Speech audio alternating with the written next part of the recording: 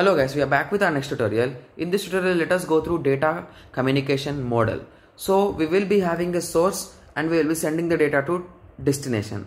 So we will be having a transmitter and here we will be having a receiver.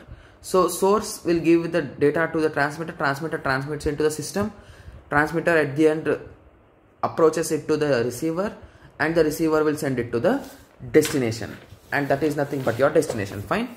So now let us go through source. Source is nothing but the device from where which we are sending. So device that generates the data to be sent or transmitted by the sender. So transmitter is nothing but data generated by the source is not transmitted directly. Instead it is done encoding and decoding for security purpose.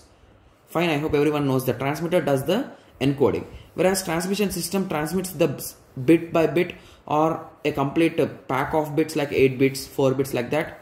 So this can be a single or complete complex network connected by the source and destination. In between source and destination, this could be connected. And here we will also be having receiver. Receiver is nothing but it does encoding. So basically our text will be converted to some symbols and it is transmitted, and these symbols will be again converted into text. So this is nothing but your source. This is nothing but your transmitter. This is nothing but your transmission state. This is nothing but your receiver. This is nothing but your destination address, final value.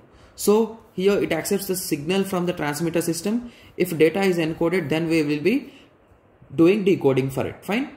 Okay. So destination is nothing but at the end you reach the final destination with the particular text that you want. So I hope everyone got a clear idea on this data communication model. So in the next tutorial, we will be going through the different transmission modes. Thank you. Thanks for watching.